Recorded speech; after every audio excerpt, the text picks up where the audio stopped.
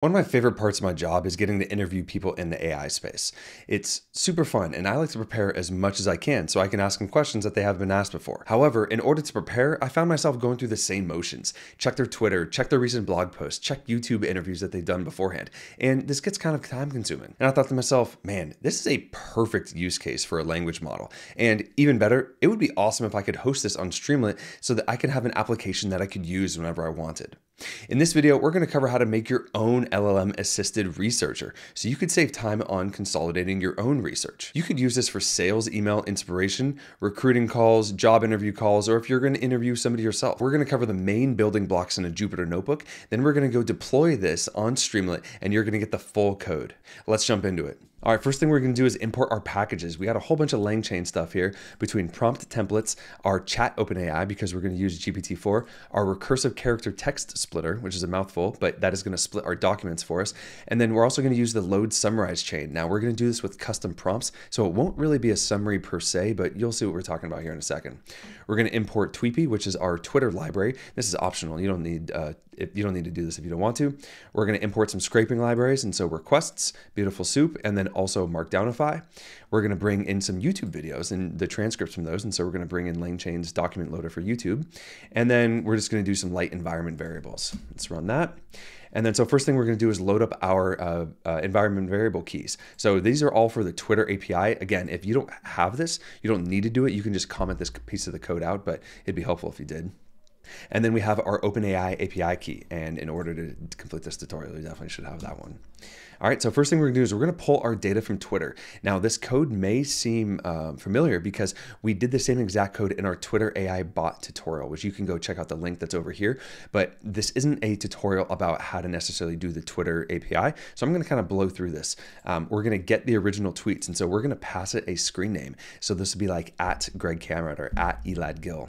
We'll go through that, we'll set up Tweepy. We're gonna go grab the results themselves. We're gonna run through the results. And I don't wanna do any retweets or quote tweets. And so I'm actually going to just continue on those. I'm not going to add them to our list. I only want to do the regular full tweets.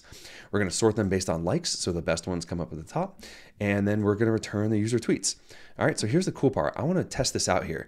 Now for this tutorial, we're going to pretend like we're going to go interview EladGill. The reason why I chose him is because he has a large online presence. All right, let's go ahead and try this one. So we're going to get original tweets, and we're going to pass in EladGill's username, and it is not defined. Wonderful. Forgot to do that one.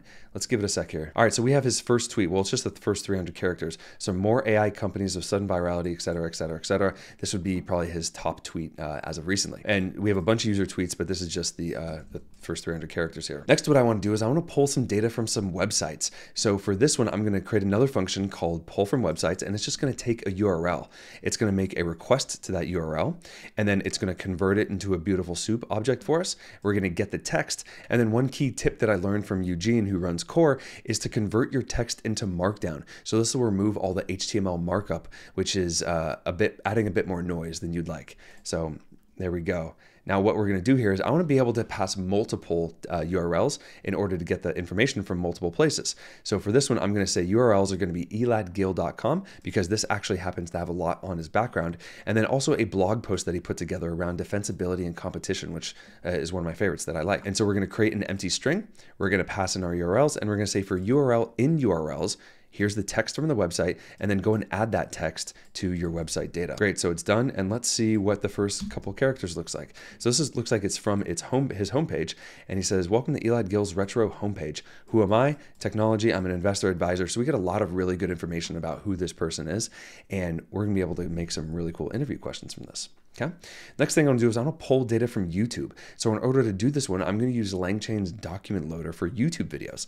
We got our YouTube loader right here. We're gonna say from YouTube URL, we're gonna pass in the URL, and then we're gonna add some extra video info on here. We're gonna load our document, and then I need to transform this. Instead of it being a document, I just wanna have some text because we're gonna throw this in a prompt later. So we're gonna pass back the transcript. Let's run that. And then here is our YouTube URL that I looked at beforehand. So I only have one URL here, but I'm going to say for video URL in URLs, video text equals go get the text. And then we're going to add that to our empty string right there. Great, let's see what this video transcript looks like. All right, I like to say that startups are an act of desperation. Now that we have all our data, let's combine this into a single information block. So I'm gonna have a variable here called user information. I'm gonna pass in the tweets that we got. I'm gonna pass in the website data that we got, and then also the YouTube data as well. Now we have our user information.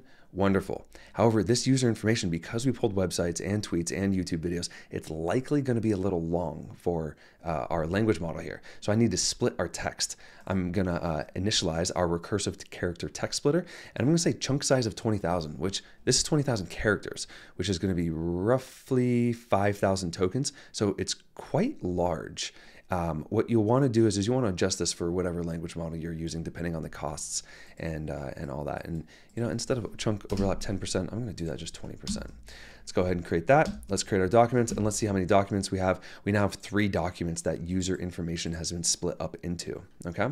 Now here's where it starts to get pretty interesting, because we're going to make some custom map reduce prompts. So in order to go over these 3 documents, I need to tell the language model what information I want to extract from it. Now, if we just use the standard load summarize chain, it's going to say, hey, can you please summarize these 3 chunks for me? And that's not quite what I want. I want it to pull out interview questions for this person based off of those 3 different chunks. Now, if you have more questions around the map reduce method, I have a whole video on OpenAI workarounds for token limit lengths, and I go over map reduce in there in detail. So for this map prompt, let me step you through my thinking just a little bit. You're a helpful AI bot that aids a user in research. Now, I really like to assign a role to the AI so it knows who it's acting as. Below is information about a person, and then we have a person's name here. So this is a token that we will then insert Elad Gil's name into. The reason why I did that is because if I were to stay general, below is information about a person. Well, it's not so bad. I just want to give it more crisp instructions. And so I'm going to pass the person's name in here. Information will include tweets, interview transcripts, and blog posts about Elad. Your goal is to generate interview questions that we can ask about, or go ask Elad. Use specifics from the research when possible, and then start of information, end of information. The reason why I put these 2 with percentage signs, because I wanted to know when the Elad information starts and when it ends, because I'm going to be putting in a few more instructions here after the fact. So I don't want to get confused with the information. Please respond with a list of a few interview questions based on the topics above. And then I say your response. Okay. This is our map prompt. So it's going to go over those 3 different chunks, and it's going to get us this information. Then with the response of those 3 chunks, it's going to combine that, or it's going to put that into the combined prompt right in the text section right here. You're a helpful AI bot that aids in research. You will be given a list of potential interview questions that we can ask Elad. So the reason why this isn't just raw text anymore. This is going to be the interview questions that we had up in the map step up above. And so now we have interview questions, and then really I should be saying your response. Let's do that. Great. And you can see here with the prompt templates, I kind of brushed over this, but we have placeholders for text, and we have placeholders for the person's name that's going to go right there. Then we're going to initialize our language model, and I'm putting temperature 0.25. So this adds just a little bit more flair on top of the temperature rather than just 0. But I encourage you to experiment. You may bump this all the way up to 1 and have some fun with it, but who knows? Model name GPT-4. You can use 3.5 on here if you want to. Language model, chain type map reduce. And then the cool part here is we're going to pass in our map prompt template, which is our custom prompt from up above, and then our combined prompt template. Let's run this. Okay, cool. So the reason why that ran so quick is this just made our chain for us, and it got us ready to start running it. We won't actually run it until we pass in this information. Now we're going to pass in two different parameters, if you will. The first one is going to be input documents. So it's going to be our docs. These are the 3 docs that we had up above, which is information about Elad. And then we're going to pass in the person's name, which is Elad Gil here. So that'll get dynamically, well, I guess not really dynamically, but that'll get placed into our prompt templates. Now you may be asking, well, Greg, why'd you put it here? And why didn't you just put it in the prompt itself? Well, because we're going to do some different people here in a second when we get the Streamlit, and I didn't want to put in too many bad habits here. Let's run this, and I will see you when this comes out here. It does take a little bit, so don't worry if it takes a long time for you. All right, so we just finished up here. Let's see what the output text is. What key factors do you consider when investing or advising AI startups? Can you share examples of successful AI startups that have bootstrapped their growth? All right, cool. So we have, looks like a good amount of questions here. We have about 21 different questions. Now, what I found by doing this a few times is that they're not necessarily copy and paste ready, meaning you're not just gonna go this and put on the front page of the New York Times. However, It should inspire a lot of really good questions within yourself, and then you can add on your own voice or your own flair on top of it. All right, so this is great in a Jupyter notebook. It's really good for testing, but the cool part is when we add it to Streamlit. So let's go add it to Streamlit ourselves. All right, so now we're over on the Streamlit side, and we can't upload Jupyter notebooks to Streamlit. That would be kind of cool, but it probably is a good thing because it would get really messy. So we're going to upload just a single script right here. Now, you'd likely split this out into multiple scripts if you're doing this in production. However, for clarity and for conciseness, we're just doing one. All right, so we're going to import our packages just like beforehand. This is basically just a port over of the Jupyter code that we had beforehand, but it assumes a little bit more edge case scenario as users start to input information. So let's run through it. We're going to import our packages just as beforehand. We're going to load up our API keys just as before. We're going to get the original tweets. We're going to pull from the website, and we're going to get the video transcripts. These are just exact replicas of the code that we saw beforehand to go get our data. But one thing I wanted to add was actually let the language model give us multiple types of feedback depending on which one the user selected. So I wanted to have different response types. You could have interview questions, which is the example that we saw in the Jupyter notebook, but what if you just want a one-page summary on this person? Maybe you don't want interview questions, you just want to know about them in the first place. Now, based off of a radio button on Streamlit, which we'll see in just a second here, we're going to get a different output back. So for interview questions, we're going to say your goal is to generate interview questions that we can ask them. Please respond with a list of a few interview questions based off of the topics above. Or for the one-page summary, your goal is to generate a one-page summary about them. Please respond with a few short paragraphs that would prepare somebody to talk to this person. So depending on what the user selects, we're going to go ahead and select one of these different items here and put that dynamically into our prompt. Okay. Now with our map prompt, this is the same exact one you saw up above, except now we have the response type. So this response type is going to get replaced with one of these two different selections here, depending on what the user says. So we have our map prompt and we have our map prompt template. Okay, great. We have our combined prompt with our response prompt right there. Okay, cool. And then let's jump into the Streamlit side of the house. Now, in order to show this, let me actually pull up Streamlit so we can have it side by side. All right, so remember, if you want to run a Streamlit application, all that you need to do is say Streamlit run and then main.py. And I already navigated to where this code is being held here. Let's run this. All right, and then what we get popped up for us is actually the script that's running. But I'm going to move this to the side just so we can see some more information for us here. If you want a full tutorial on how Streamlit works, I have an intro to Streamlit beginner tutorial that introduces the core concepts of Streamlit with LangChain, and link for that is in the description if you want to go check it out. But here what we have is our header. So Streamlit header, LLM assisted interview prep. That is going to be this information up here. Now, if I were to change this, I were to put a 2 right here and save that, it's going to notice that I had a change here, and I could either rerun it once or always rerun. And I'm going to always rerun so that updates for me no matter what. Let me go ahead and delete that too, because that's not helpful. Go ahead and run that. Okay, cool. And so I just have an intro here. I'd say about some technologies that we're using. I have a fun picture, but then I introduced Larry, the LLM researcher. So like I said beforehand, I introduced a radio button, and this radio button is going to be the output type that we want. So do you want interview questions or do you want a one-page summary? Yeah. And then what I have is different inputs for the user to input information about the person they want. So for example, I have the person's name, I have the Twitter username, and that is my username. We don't necessarily want that. We don't do this to Elad Gil. And I'm just changing the placeholder within the text input for Twitter. If I save that, you can see that that gets changed for us right here. These are videos about Elad.